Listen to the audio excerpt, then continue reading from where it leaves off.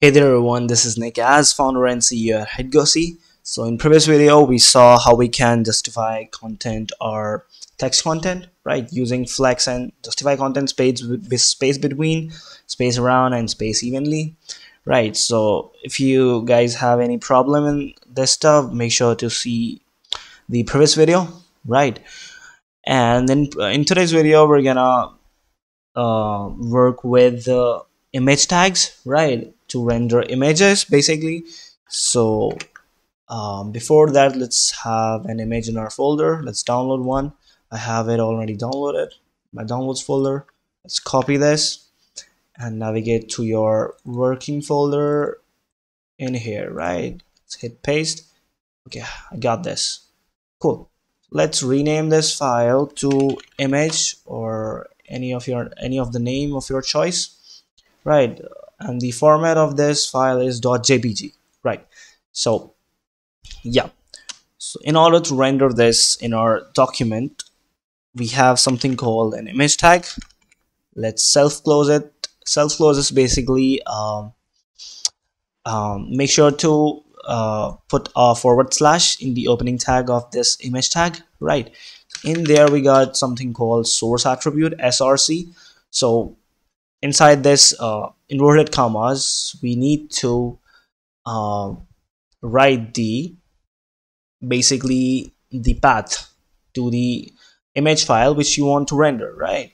So we got this image.jpg inside our working HTML folder, right? So hit forward slash, navigate to this file, image.jpg, right? So next we got a width attribute. Let's call it 400 pixels. And in order to maintain the aspect ratio, we must not give the height measurement, height parameter, right? Or the height attribute. Just let it be automatic, right? So let's just check our output in the live server.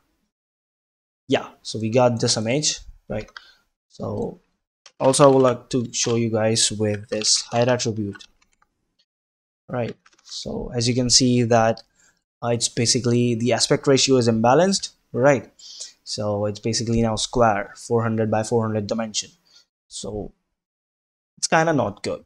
So it's not a good practice. The image is it's basically stretched up, right? So let's just remove this height attribute, hit save, and now the aspect ratio is maintained, right? So this is how we can render image. Also we got something called alt attribute. In there we can type any text.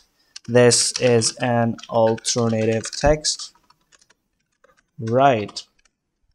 So this would only render if the image path is not correct, right?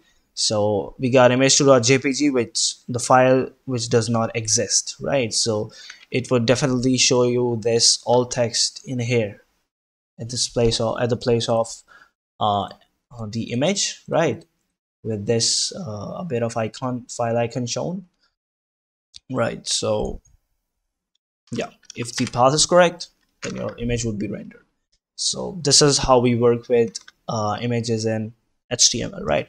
So in our upcoming videos, I'm gonna show you how we can justify images, basically align images, multiple images, just as we did in our previous videos with text content, right? So yeah, that's all for the video. Thanks for watching, and yeah, see you in the upcoming videos. Peace out.